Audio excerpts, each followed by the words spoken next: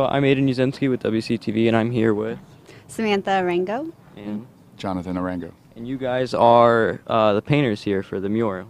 Yes. So what are you guys doing this for? Well, it's a contract with Main Street Wadsworth. They put out a call to artists. Essentially, they send out a call to the United States, and a handful of artists respond, and then they pick whatever they like best. Cool. And where are you guys from? We're from West Palm Beach, Florida. Wow. All the way from Florida, huh? So how long are you guys here for to do this? Each mural probably takes about a month, more or less, depending on the scale, and yeah. Yeah, so we're working on two of them. This is the first one. It's kind of a 3-week process for this one, and then the other one should take right around the same. Is the other one here in Wadsworth as well? Yes, Yeah. It's on Lyman Street. Awesome, guys. Well, congratulations. This is awesome, and thanks for helping the community out and doing this. Thank you. Thank you. Thanks. So we also work in a community format, and that's a really exciting part of this process, because then it just gives anybody access to come and paint with us. So we did a community event last night, and we must have had something like 300 people. So it's actually a quite simple process. It's a paint by letter, just like the old paint by numbers, because they're all triangles and taped up with just a really thin tape. It becomes easy to know where to paint. So we just show people the spots. They pick a triangle, and then I just give them a color to color in. Some areas need a little bit of a touch up, but that's a very simple part. And do you just go at the end and touch up like what needed to be touched up? That's it. At the end, just a little touch up goes a long way. I mean, some areas like this need a little bit of TLC, but for the most part, it's just cool to have so many hands participate. We have 2-year-olds. Yeah, and it'll be here for forever, 20 plus. Yeah. Do you have to put anything on it to keep it like weatherproof? Like how does that work? So the quality of the paint is the paint is top market stuff, and it already comes with a UV protectant. On top of that, I put a polymer that turns it into sort of a hard film, flexible, but kind of like a hard plastic. That adds another several years to it, and then on top of that I put a top coat that's anti-graffiti and also UV protectant. So it's all good. I haven't been painting long enough to know how long a mural lasts. Yeah. But the first one I ever did is just standing the same way. How long ago was that? 2014, I think. 2014. Wow. Where's that one at? West Palm Beach. West Palm Beach. Yeah. In your home. Yeah, that's right. That's right. That's awesome. Our first community mural was 2016, I think. The mural's still standing, and it's perfect. Now, do you guys have like a Instagram or something with your murals? Yes, it's at Art of Anon. Art_of_Anon. ANON. All right, we'll link that for you. It's awesome what you're doing, guys. Yeah, thank you.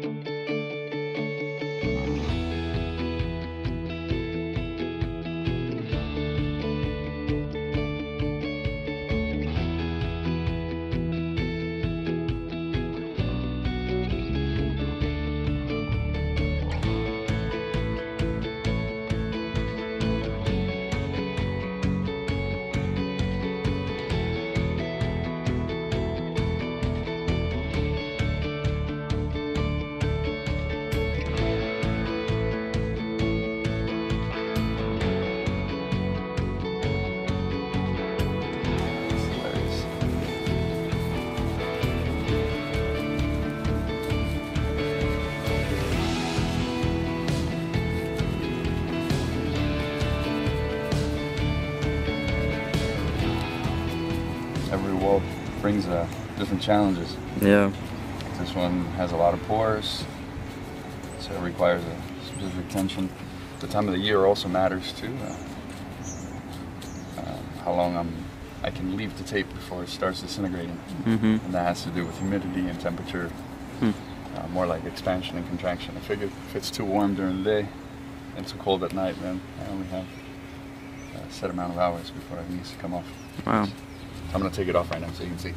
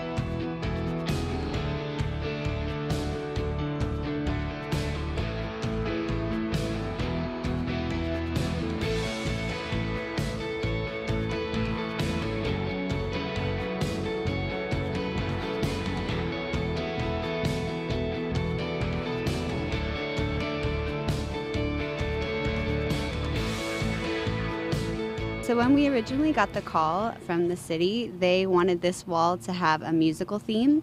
So they also referenced some of our previous murals, specifically Flowers for Maria was a giant flower coming out of this box. And because it has the high contrast, it creates a lot of depth.